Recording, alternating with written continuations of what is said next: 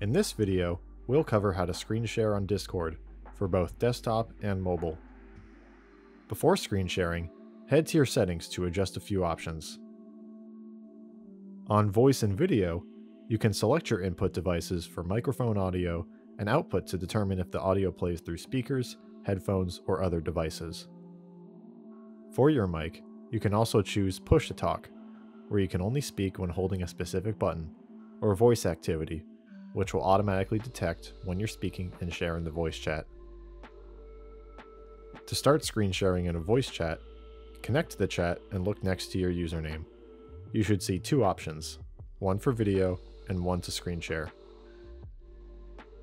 Clicking screen will bring you to the source selection page, where you'll be able to choose the windowed application you want to share with the chat, or tab over to screens to share your whole desktop view, and then go live to begin streaming. Your stream preview will appear in a small movable window. Click on it to bring your preview full screen, or click the cog icon to change stream resolution and frame rate settings. Click Stop Streaming once done sharing. To screen share in the mobile app, join a voice or video chat. In the call, a screen share prompt will appear on the bottom. Click the prompt, and if asked, grant Discord permission to share your screen. Confirm that, and you'll start streaming your mobile view to the chat.